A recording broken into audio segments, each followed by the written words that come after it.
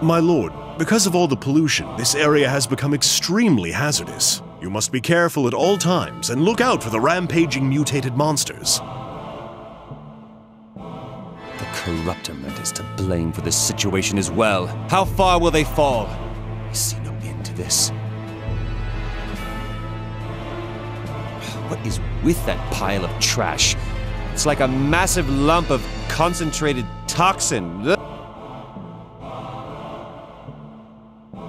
It's waste from the human world, made in... There's no doubt that these are the source of the pollution here. Waste from the human world? Are you saying that they're dumping their garbage in the netherworld? It's nonsense! How could the Corruptormen allow this? They must be aware that it's happening. Hey guys, I thought you came here to rescue me! You're right. What? Seriously? You actually came to help me? Of course. As a Prinny instructor, I am obligated to save you. You... He's only seeing to his professional duty. Don't you dare develop affections for him, lass. Like I would! You guys beat the hell out of me earlier! At least you're still full of energy. Can you fight, lass? My name is Fuka Kazamatsuri, a 9th grader from St. Goliath Middle School, classroom 3B.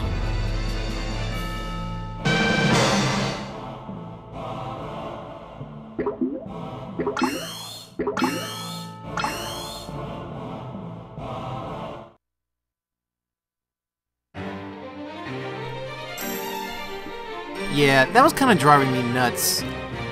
I wasn't sure when I was going to get Fuka, but it's at the very beginning of this fight. So you can't change your equipment or level up or anything before this. This level looks a lot more intimidating than it is. If you have a lot of magic users like I do, it's not that bad. Clone, it makes a duplicate of one of the enemies on the block, on the space. It's the no range panel that's the problem, which is why I'm going to try to take that out first, because otherwise my mages are just going to get mauled if I have to get that close with them. Not to mention their movement is only 3 each without shoes. So yeah, she's my character now. And see, she only has overalls.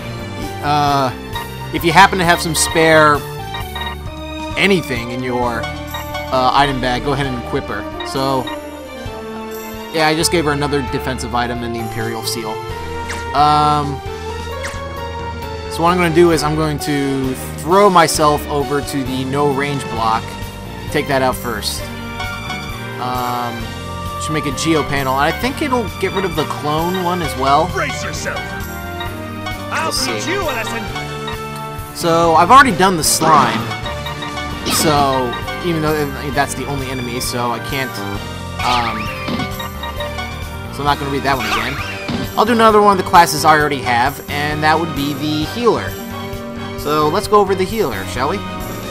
Healers serve a vital function in almost every aspect of Disgaea. These characters are often weak on the front lines, but they can restore amazing health at an amazing rate. This allows other characters to survive battle well beyond any of their normal capabilities. A good healer can practically negate any damage that multiple characters take each round as long as they survive. In story mode, this is useful for getting people through boss fights and other challenging encounters. Inside item and character world, healers ensure that your party has the staying power to make it through level after level without having to use a Mr. Genzi exit to flee. And yeah, believe me, that can make all the difference. Getting mana is the hardest thing for a healer, and how. Healing other characters grants some experience, but that won't help you learn abilities and improve skills. When possible, have healers join in on team attacks. Also, put them in an aura into the Aura Pyramid group to get free mana from the skills of heavy combat characters. I definitely endorse this. This is almost essential. The other option is, and this is me talking out the guide, but they have a forte in bows. So either finish off weakened enemies with a bow, or we can do is if the healer is in the same group as another mage, if you stand next to them, you can use some of their spells. So you could also, because healers are good with magic, sometimes what I'll do is I'll stand next to Faeror and I'll have her use a wind spell to finish off an enemy for more damage than a bow would do. So that's another strategy for leveling up healers. If you want healers to be damage dealers, let them spend time as a magician or witch to develop range combative skills. That's the other thing, just reincarnate them. Because they are based on intelligence and stat use, there is a fair amount of overlap with healers. Because the stats are close enough, healers can make decent damage dealers with casting offensive magic. Oh my god, twice I get phone calls. Oh look, it's a giant slime. Yeah, they're bigger, but their stats don't go up by a huge amount until much later in the game, I'd wager. Healers. Because healers can make decent damage dealers while casting offensive spells, they won't surpass your main magicians and witches, but that's not the point. Always invest some mana into improving healing spells. That increases area of effect. The increased area effect that this provides makes it easier to heal large swaths of your party.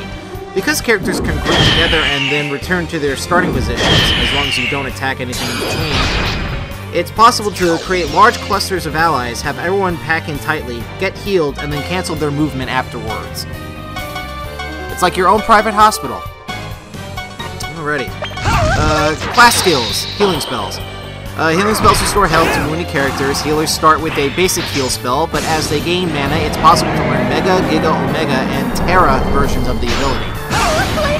Raise the attacks of your basic heal so that your characters can restore the health of many characters simultaneously.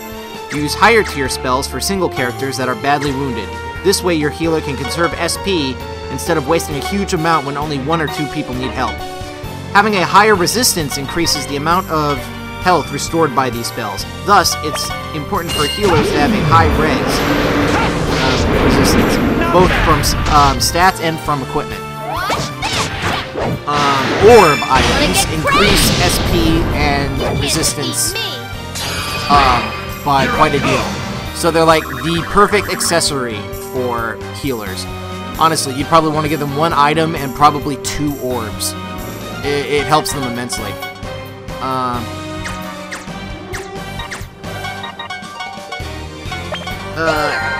Espoir. This is handy. Cast the spell to remove negative ailments from allied characters. Higher ranks of the spell increase the range, area of effect, and variety of ailments removed by Espoir. Because many status effects are crippling for multiple turns, your healer should prioritize Espoir over healing unless it's a life or death turn for your party. In addition to these, you get a few boosting spells like Shield, which increases defense, Magic Wall, which increases resistance, and yes, if you use this on yourself, you would heal more the next turn, although, you know, you don't have to worry about that. Speed Boost increases speed. Enfeeble lowers attack, so it's good against very strong enemies. Mind Break lowers their intelligence, and Blind lowers their hit. You probably won't be using those that much. Basic ability is Corpse Heal. Increases recovery by 50% for each adjacent unit, so you will heal more HP the more units you're closer to. Heart's Fertility. 50% more mana gained when dealing a killing blow. So if you want them to learn mana, learn this. It's only 500 mana to purchase. So grind in the first place, get that, and that will help a lot. Veteran Nurse. Adds 1% to the strength of all healing magic.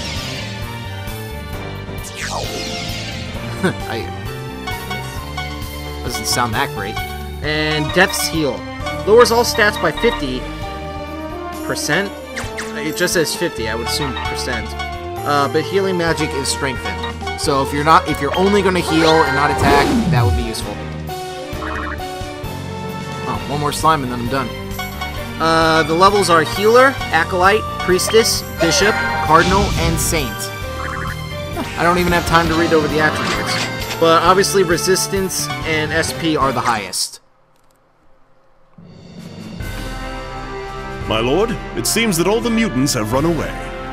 Now that I think about it, they are also just victims. I could have gone easier on them. Whew. Well, I'm gonna go now, since there's no reason for me to fight you anymore. Not so fast, lass.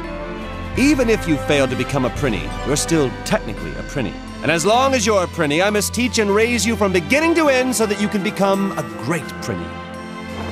First of all, Prinny rule number 1. You shall always include the word dude in every line you say.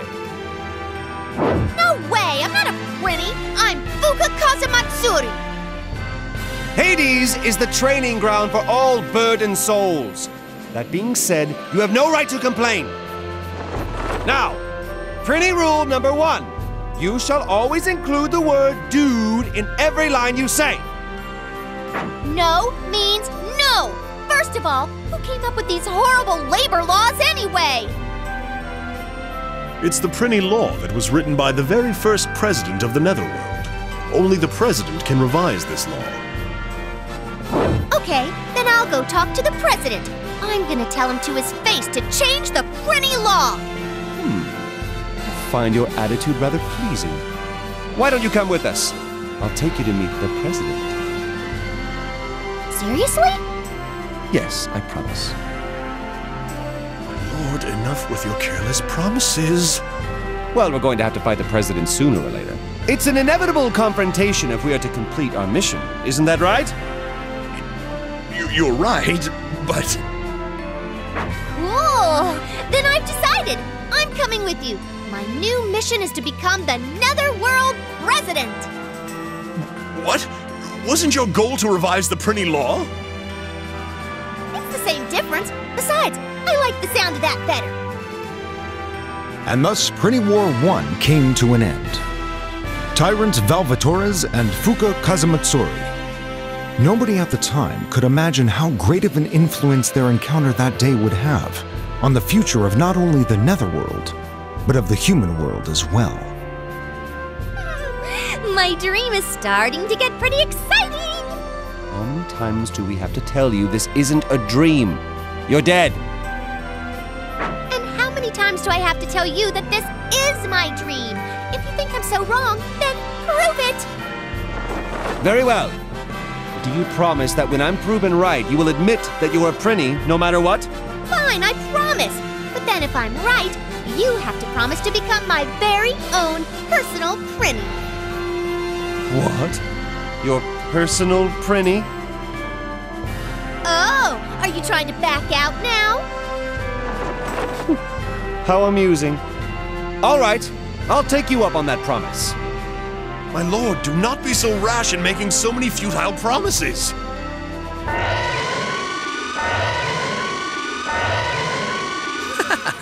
No need to worry. You won't be able to keep your promises. I just released all of the prisoners. I told them that whoever kills you guys will get a full pardon.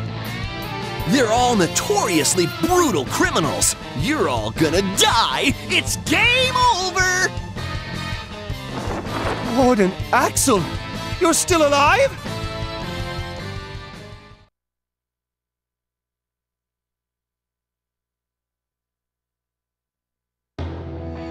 An astonishing truth is revealed to us after putting an end to the Unprinny Rebellion and stopping the Corruptorman's scheme.